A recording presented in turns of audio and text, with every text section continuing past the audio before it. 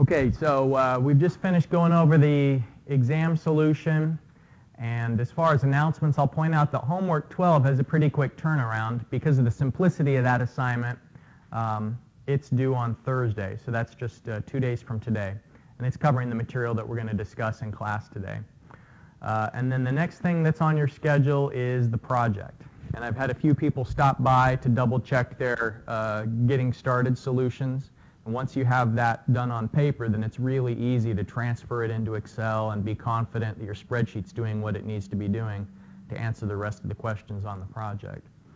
This is a busy time of year because everyone's starting to think about registration for the spring semester. And so I'm having a lot of students stop by with registration questions, and so just to let you know, it's better for you to start on this as early as possible, because if you stop by and I'm doing registration appointments, you may have to wait a little bit.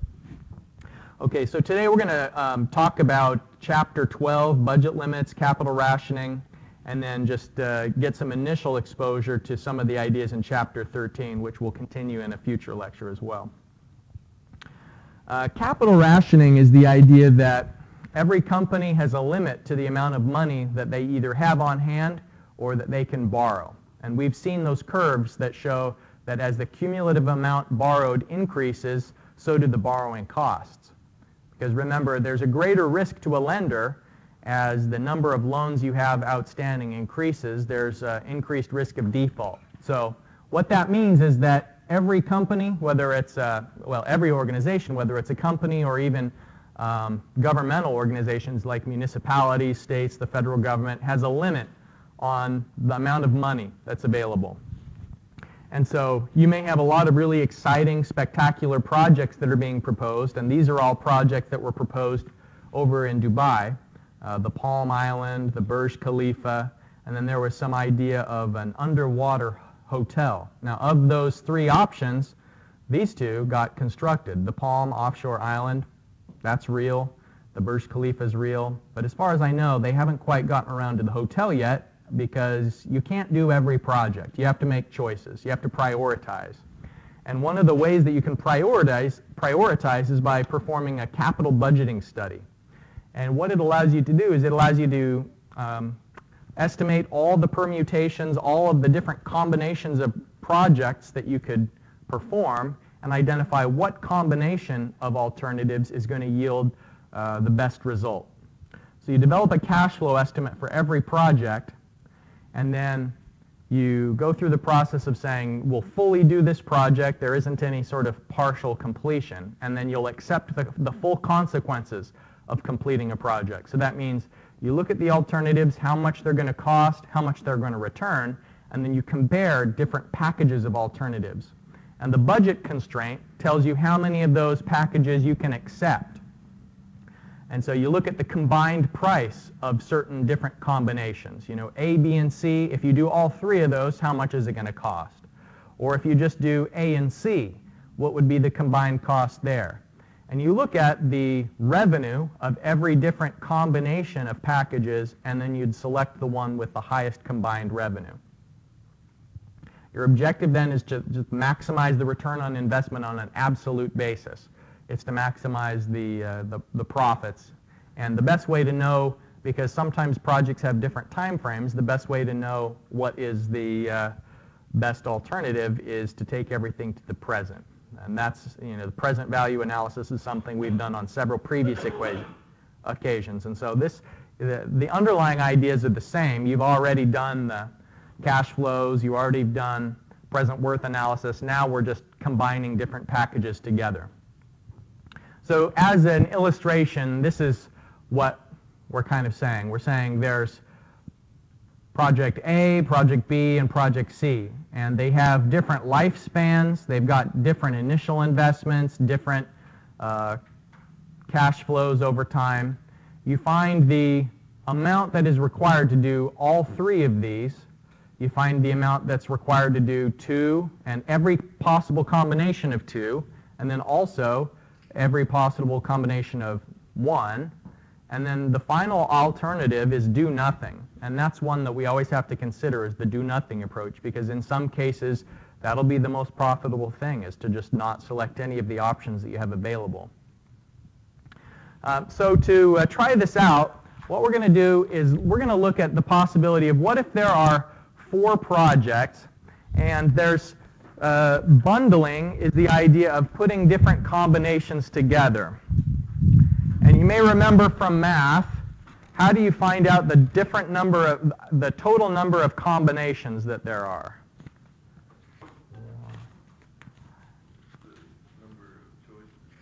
The total number of choices. How do you find out how many there are? So if there's 4 projects, how many combinations are there?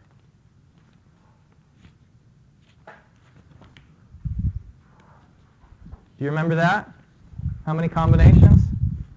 So there's like A, B, there's C, D. How many combinations should we be looking for if there's 4 options to begin with? That's question A. For above, how many possible bundles are there? So write them down in the space below A. It's really small, right? Okay, one of the combinations is A, B, C, D. One of the combinations is A, B, C. One of the combinations is A, B, D, and so on.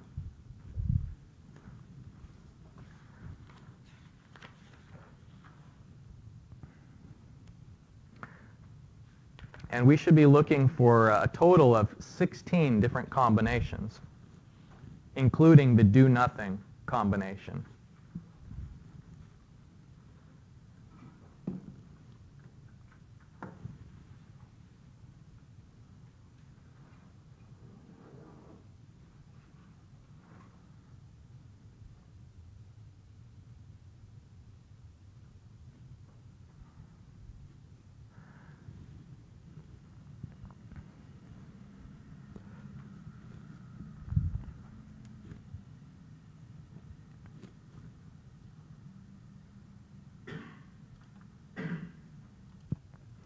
Okay, so all the possible combinations, we're going to assume that BD is not distinct from DB. Like those are essentially the same because it means you're doing project B and you're doing project D. And so you might have constructed some duplicates, but there are only 16 unique alternatives when we eliminate those duplicates. Okay, so the next question is, what is the initial investment required for each bundle? If you have Excel available, so if you brought your computer, why don't you go ahead and get it out.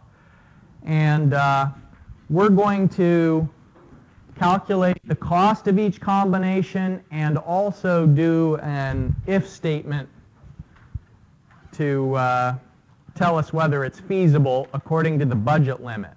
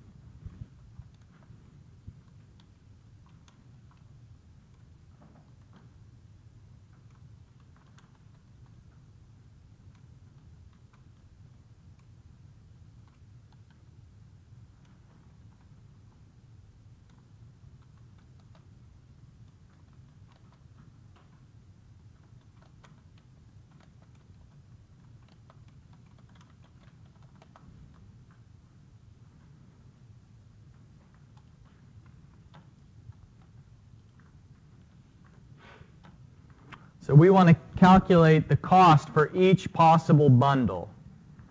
So for instance, the bundle AB is going to be the combined cost of A and B, and so on and so forth for all of the bundles till we know the cost for each, and then we'll do an if statement to tell us whether it's feasible.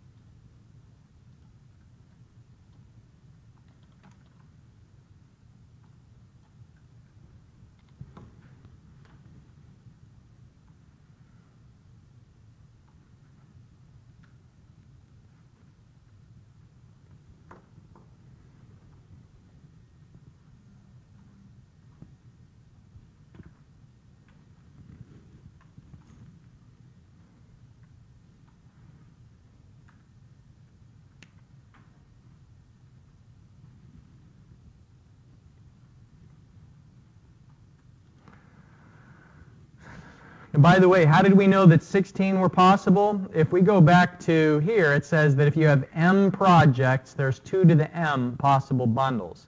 So there's 4 projects. 2 to the 4th is 2 times 2 times 2 times 2. That's 16. So here we have the 16 possible bundles. And then this budget limit is $23,500. And so what that means is that if a project costs that much, it's feasible. If it costs more, then it's not feasible. So we want to use the if-then so that we don't have to manually type yes or no for all of them. So let me show you how we can use an if statement. So we start off with equals, since it's a pre-existing formula in Excel. And let me make that a bit bigger so it's easier to see. All right, so it's equals if, and now it says logical test. And so our logical test will be if the cost is greater than or equal to this budget limit. I'm going to anchor the reference there. Then, now if true, I'm going to, in parentheses, say yes. So if it is greater than or equal to negative 23,500, so meaning not as negative, then that's why it's yes, is because we've got minus signs here since these are all costs. So then it would see like negative 5,500, since that number is greater than negative 23,500, then it's going to say yes, it's feasible. But down here, when it sees the 25,000, since negative 25,000 is not greater than or equal to our budget limit, then it will say no. And you have to put those parentheses in there if you want to use text. Okay, so it's saying yes, it's feasible. 10,000 is inside the budget limit. And we can drag this down. And if we had lots of combinations, more than 16, we'd be really grateful to have this automatically kind of identifying it. So you can see here it triggered the no for this 25,000. Now let's double check this 23,500. It is feasible because it's exactly the budget limit. If we do project C and D together, it's exactly the budget limit, so it should be acceptable, and it is picking that up. Our logic statement here, greater than or equal to the limit, meaning not as negative, then it's a yes. So everything is good in that sort of initial screening of which packages are feasible and which ones aren't.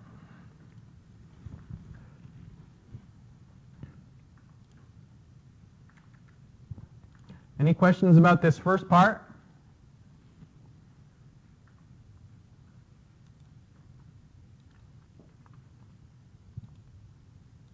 Okay, so once I execute that, it tells me, for instance, that 10,000 in cost is okay because 10,000 in cost isn't as expensive as 23,500 in cost. So I apply that same decision all the way through.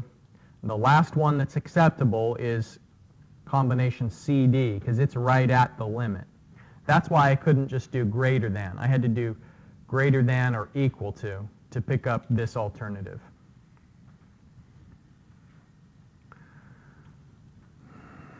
So how many feasible bundles are there? Let's see, we're rejecting 1, 2, 3, 4, 5, 6. So there are 16 bundles in total. 6 of them aren't feasible because they exceed the budget limit. That means that there are 10 feasible bundles. 10 feasible bundles. All right. So now the next step of how we do capital rationing is once we've identified how many bundles are feasible based on the limit, now we want to find out which alternative is best, or which combination of alternatives is best. So let's copy over all of our feasible bundles into another table. And so a good way to do that is down here at the bottom, see where it says Sheet 1? If you right-click on that, you can create a copy. So create a copy of your spreadsheet, and so one of them is just going to be like bundles, and then the other one we're going to change and make it capital rationing. Okay, so in the capital rationing, let's delete any one of these options that isn't feasible. So this one's not feasible, so we just delete it. All of these are not feasible, so we delete them. So these are all of the packages that remain acceptable. I'll just sort of put them together here.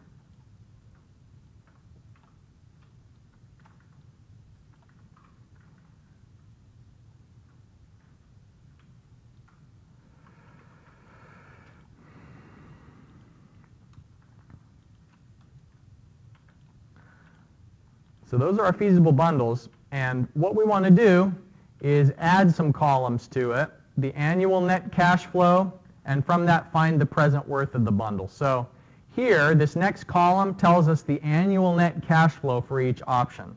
So let me copy that data over to the spreadsheet. So now, okay, so the annual net cash flow, that means the revenue minus the annual operating costs. Now, in this next part of the in-class exercise, on your paper, under Part 2, it says there's an 8-year duration, and the company's MAR is 12%. So what we're going to have is N equals 8, and I can't put it there, it won't be useful. N equals, and then the next cell, 8, and I equals, and 0.12.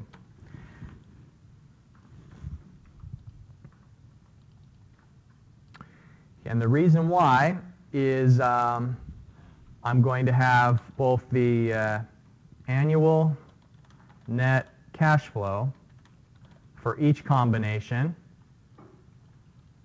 and then I'm going to find the present worth of the bundle.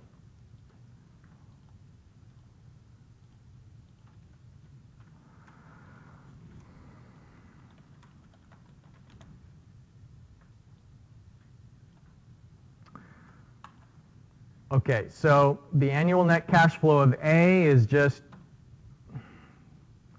this one. And you'll notice that it's positive, whereas our costs were negative. For B, annual net cash flow, C,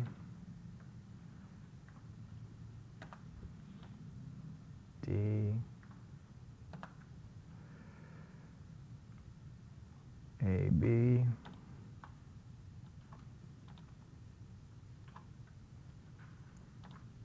You need to find the combined annual net cash flow for each alternative bundle.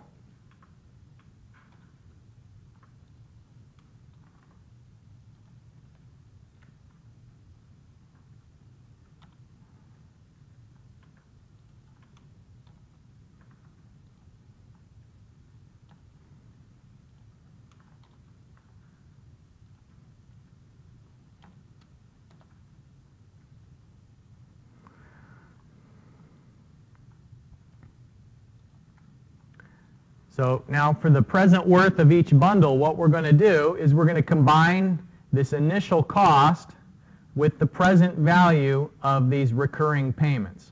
And so remember from down here, there's 8 payments of this amount at an interest rate of 12.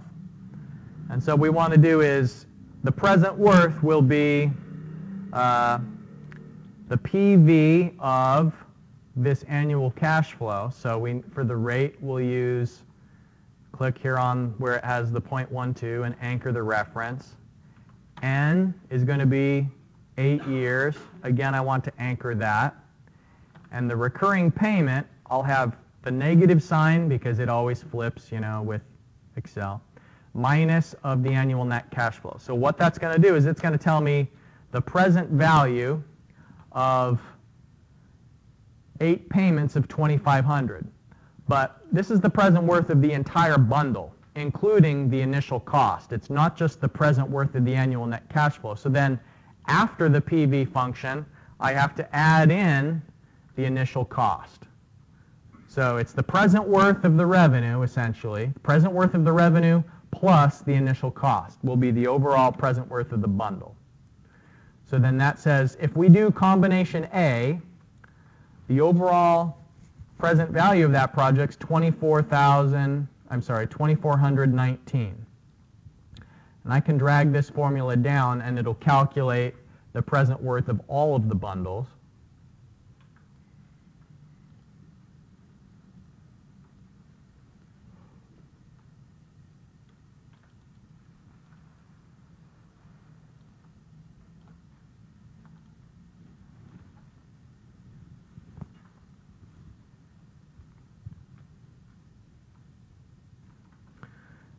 And from this, we can finally now decide which alternative is best. We want the most money. And so we can find out with the max function equals max, in this range, which of them is the most? Like what is the highest amount? And it's the one that's 4,351. So this is the max.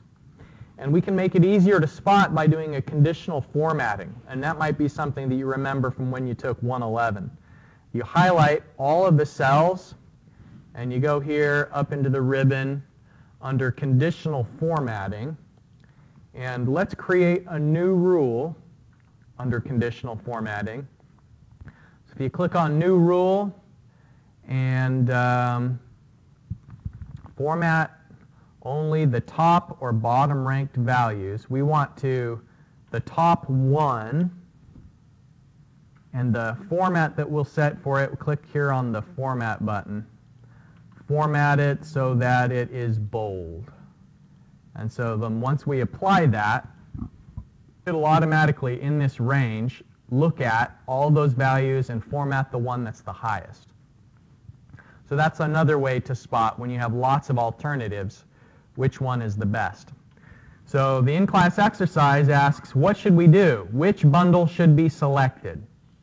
And once you go through this process of finding the cost for each bundle, the combined revenue for each bundle, screening out the ones that aren't feasible, The bundle that should be selected is bundle AC. And it's not the one that was most expensive. If you look, bundle CD was more expensive, so it's not necessarily going to be the case that the most expensive option is the one that gives you the highest profits. In this case, Project A and Project C gave us the maximum present worth, that 4,351. So that's the greatest present worth of all the bundles, so that's the one that we should do.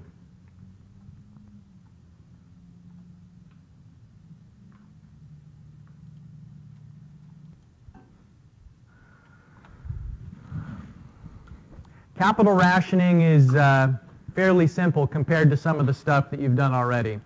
So I think you'll find that this assignment flies by pretty easily. It's due on Thursday. All right, let's talk about now the relationship between how much things cost and how much demand there is for them. How many people here have taken an economics class before? Maybe like macroeconomics? Anybody taken any kind of a econ class? I'm surprised. Usually there's been at least a few. Even though you've never taken an econ class, you probably know that what's the relationship between price and demand? If prices go up, what happens to demand for a certain item?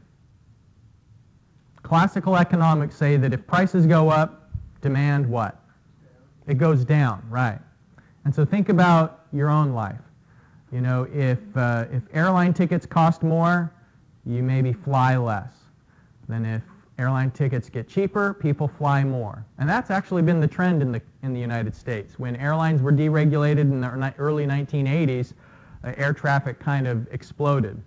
So what we're going to talk about is the relationship between price and demand, but then we're going to throw in one other factor, and that is when costs are accounted for, how many items have to be sold so that you can be profitable and break even. So this discussion starts with, since Thanksgiving is approaching, one of my family's Thanksgiving traditions is you go out and buy the newspaper, and that's the thickest one of the year, right, on Thanksgiving Day, because it has all of the circulars for the sales that are going to happen on Black Friday. And by the way, I've taught this class outside the United States, and when I told people about the fact that people will line up, you know, starting at 2 a.m., they thought it was the most insane thing they ever heard.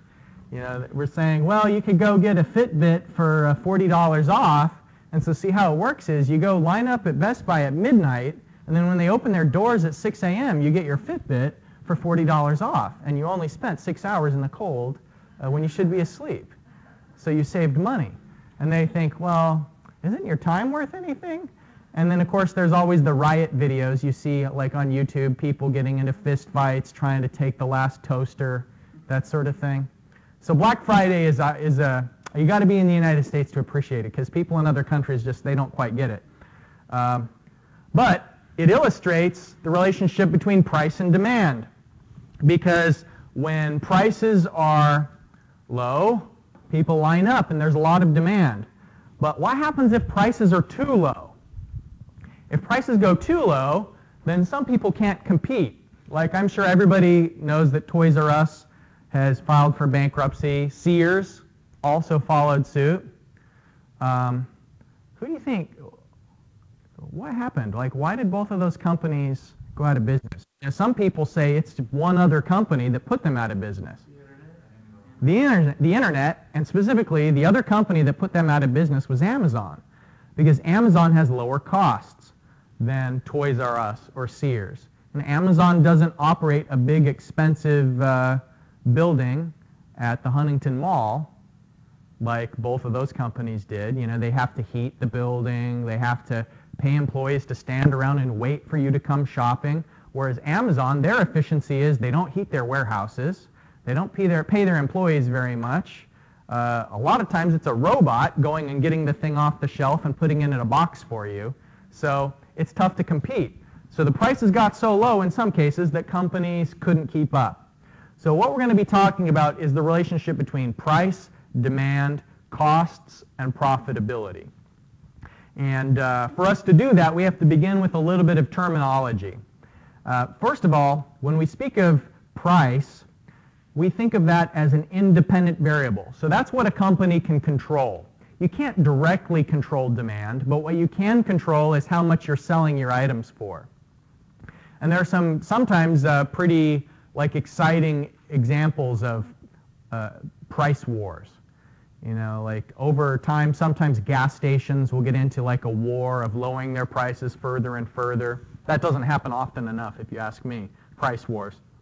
But sometimes it happens on airline routes, like where a new airline will start flying into a city, and to try and stimulate demand for their services, they'll lower the prices.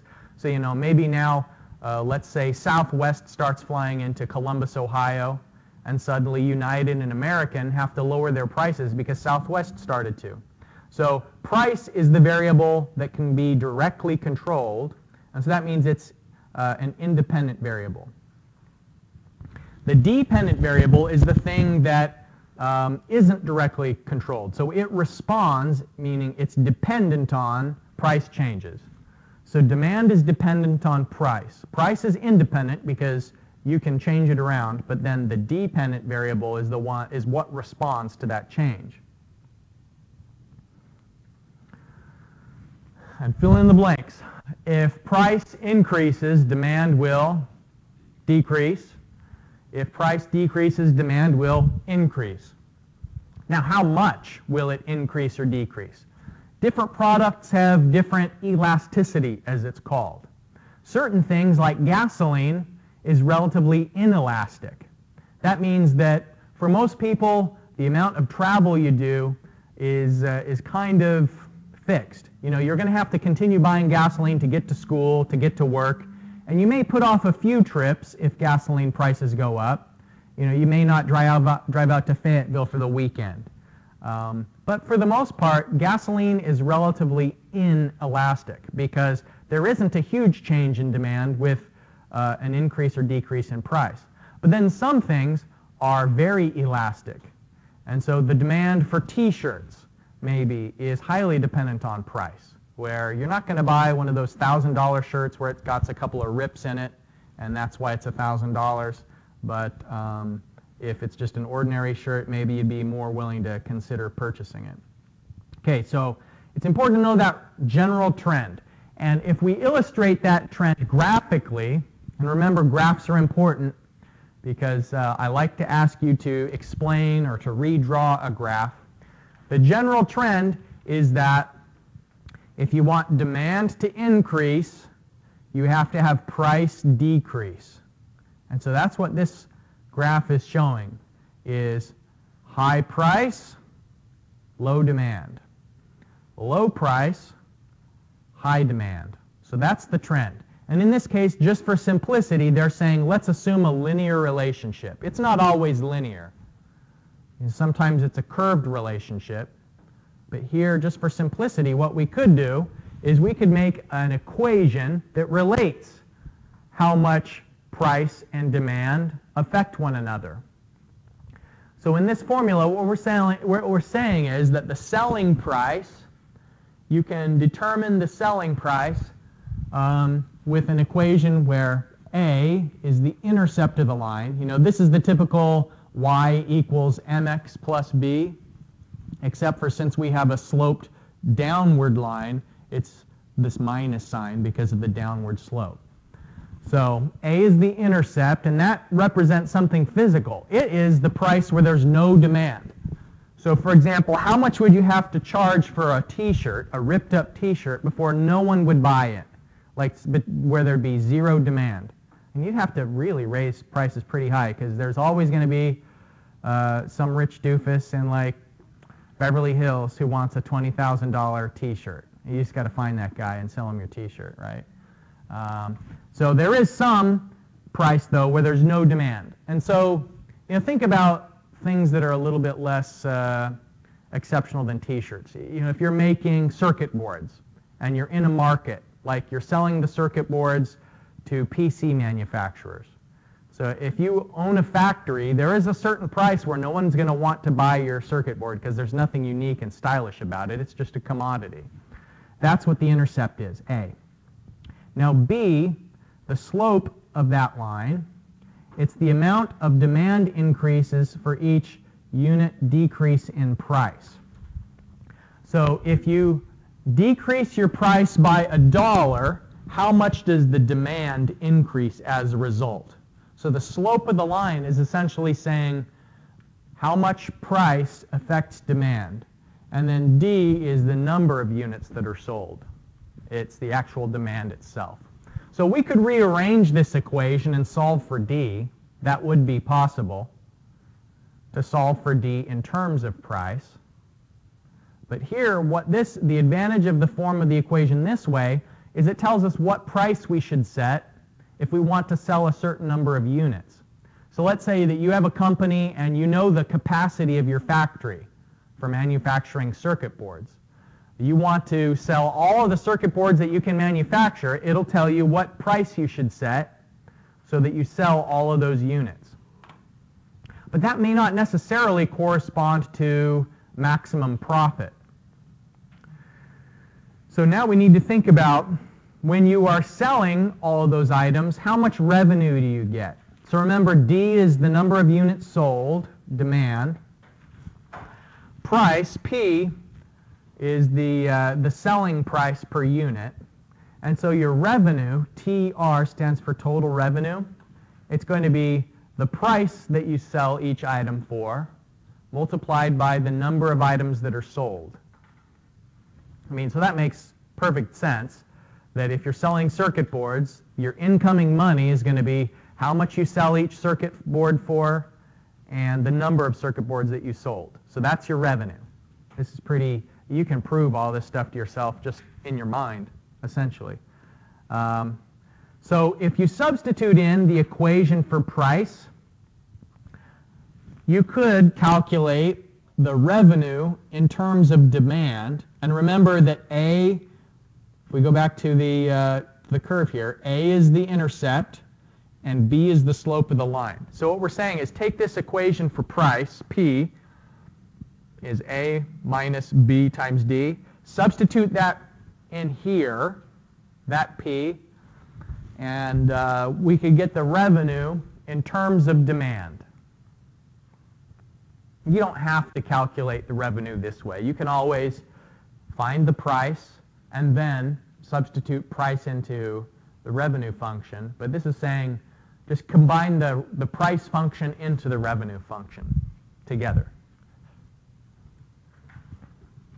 Any questions so far? All right, now here's where it starts to get interesting. Now we know how much money is going to be coming in, and we can graph that.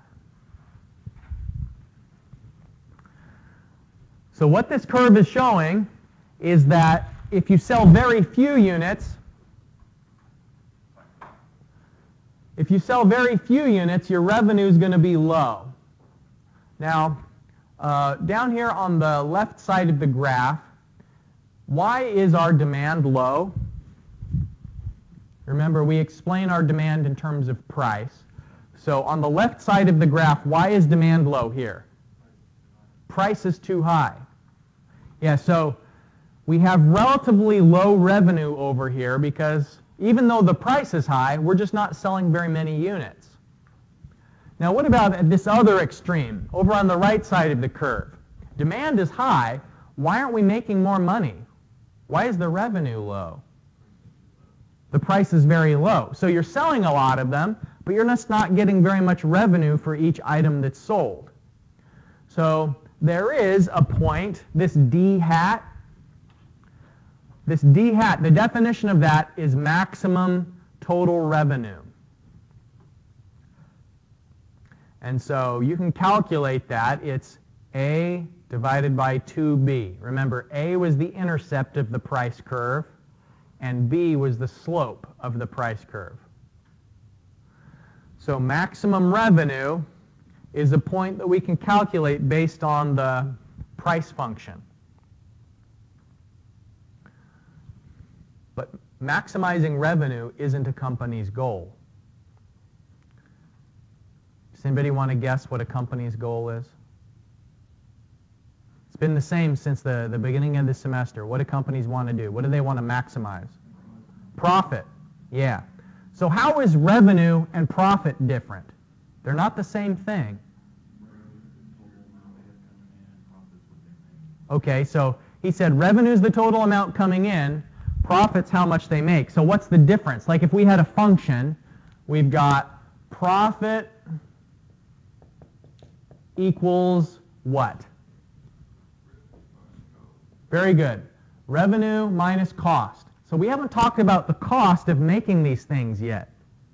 So that's what we're going to get to next is, so far we've only been talking about the price that we're selling the item for, how much demand there is at that price, and then how much money coming into the company arises out of that sale. But there are also costs. And costs have two components. There are fixed costs and variable costs.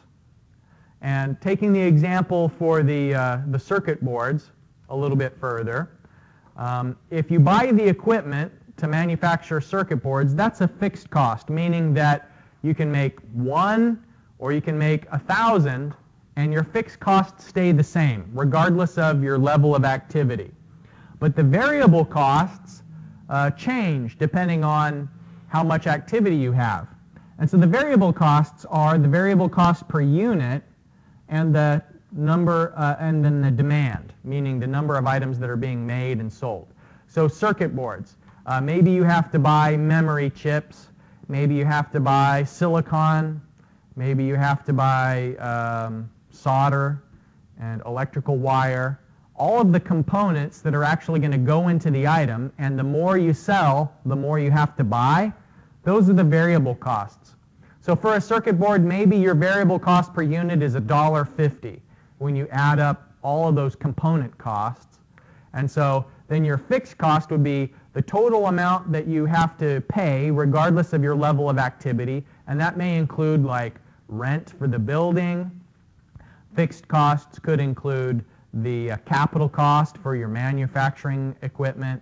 That could include like the insurance, where it doesn't matter how active you are, you still have to pay some of those fees the same. But then variable costs could be like your labor expenses or electricity cost, and then of course the materials that go into the item.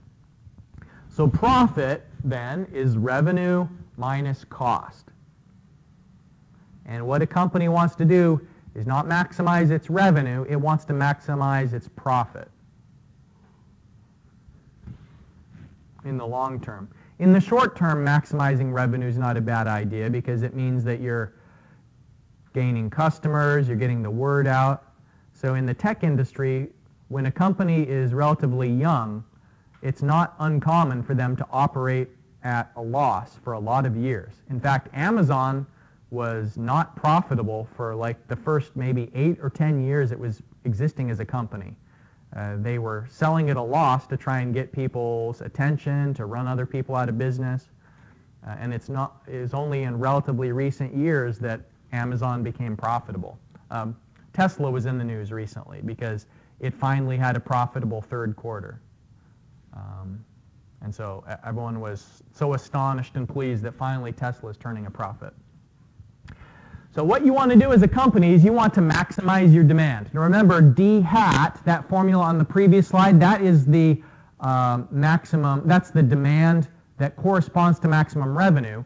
This formula is the demand that corresponds to maximizing profit.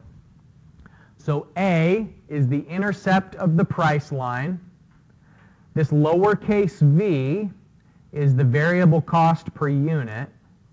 And then B is the slope of the line. So those three factors tell us how many units we should sell to maximize our profits. The intercept, which is how many, what would the price have to be for no one to buy any, minus the variable cost per unit, divided by 2 times B. So that it seems weird that that would be the case, but we'll prove this to ourselves using Excel. We'll go through an example that uses each of these formulas and kind of illustrates how it works out.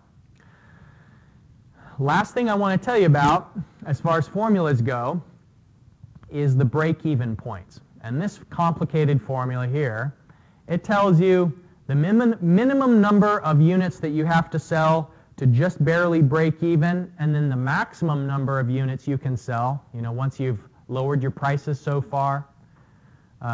If you really stimulate a lot of demand, there's a second break-even point. There are two break-even points. See how it says plus and minus in this formula? The plus or minus is what leads to there being two solutions to this equation. And so there's a first break-even point and a second break-even point. Let me show you graphically what that works out to. So some of the stuff we've seen on this curve, other stuff's new. What did we already see? We already saw the revenue curve. And so that one you already know. C sub f are the fixed costs. And you see that that C sub f line is horizontal. That means it doesn't matter if you make very few items or a lot of items. Some of your costs are fixed and are unaffected by your level of activity. Now, this other blue line is the total cost curve, C sub t. By the way, this is another example of a curve that you should, at the end of the semester, be able to reproduce from memory and explain. So you'd put the curves on there, you'd label them, and you'd basically, tell someone what's going on here. That shows a real proficiency with the concepts if you can reproduce a sketch from memory and explain the ideas. So C sub v is the variable cost. So the total cost is fixed plus variable. And that's what this graph is showing, is that when you have zero demand, the total cost is only the fixed cost. But then the difference between the two, this gap between the two curves, it's gradually getting larger as your number of items produced and sold increases. Now, profit is the distance between total cost and total revenue. So you'll see this first break-even point, D prime 1, is the first time that the revenue and the costs are equal. So what happens if you're to the left of D prime 1? How's your business doing? Yeah, you're losing money. Why? Because your revenue is less than your costs. So therefore, you're below break-even. So everywhere between D prime 1 and D prime 2, everywhere in this range is profitable. But look at where is maximum profit. Maximum profit isn't the same place as maximum revenue. Look at the slope of the two curves. And the interesting thing is right here, the two lines are getting further apart. The further apart those two lines are, the more profit you're making, because profit is from the cost up to the revenue. So you shouldn't stop now, because these two lines are still getting further apart. And the further apart they get, the more money you make. We're still making more money. And so the point where these two curves are parallel, that is where they're as far apart as they're going to get. So that's why this is maximum profit. It's because the two curves have been diverging. They're parallel right now. This is the maximum profit, and any further to the right, and they start coming together again. And so the profits are getting smaller as you continue to make more than D star. Does everybody understand that from a graphical standpoint, that since we want this line to be big, this profit line, where is it the biggest? It's the biggest when these two lines are parallel, and when they're still getting further apart or when they're getting closer together, that's not the biggest profit. So again, just to emphasize the difference between maximum revenue and maximum profit. Maximum revenue is that D hat formula, but D star is the point that generates the most profits. We are out of time, so we're going to continue this in-class exercise. On the back side of the page is where we're going to do some calculations with profits and loss. So bring this to class on Thursday. You don't need to know this stuff for the homework you're doing on Thursday. The homework that's due on Thursday is just all about bundling and capital rationing, budget limit stuff. So I will see you on Thursday, and have a good day.